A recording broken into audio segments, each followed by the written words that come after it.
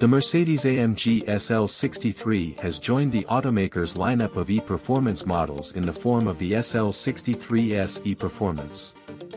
With an electrified V8 under the hood, it is now the most powerful SL ever and the fifth in the series of plug-in hybrid AMG E Performance models.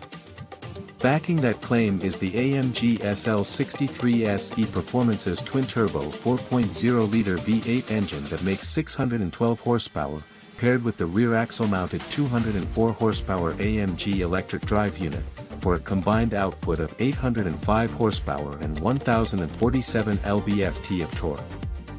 This beast of a roadster is less potent than the 843 horsepower AMG GT 63 S E Performance introduced in 2021 but has a power gap versus the 791 horsepower AMG S63 E Performance luxury limo. The AMG SL63 S E Performance has a 400-volt, 6.1 kWh battery pack with direct cooling.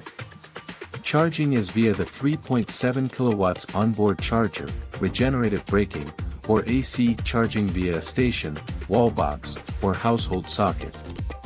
The regenerative braking system features 4 levels of recoupment and includes the option for one-pedal driving. The plug-in hybrid roadster only offers 8 miles of pure electric range.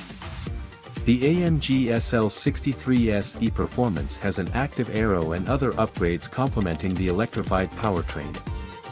At 50 miles per hour, a hidden element in the underbody can extend downward by 1.6 inches, creating a Venturi effect that reduces front axle lift. The extendable rear spoiler has 5 angular positions, either to optimize driving stability or reduce air resistance.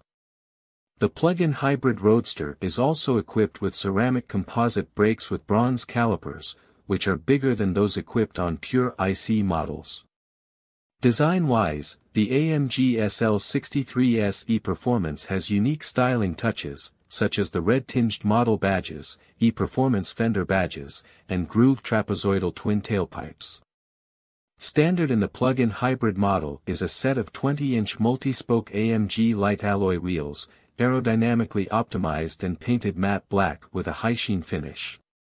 Inside, electronically adjustable AMG sports seats in 2+2 configuration come standard but with optional performance buckets and various customization options from manufacturer. The MBUX infotainment system is tailored for the AMG hybrid experience.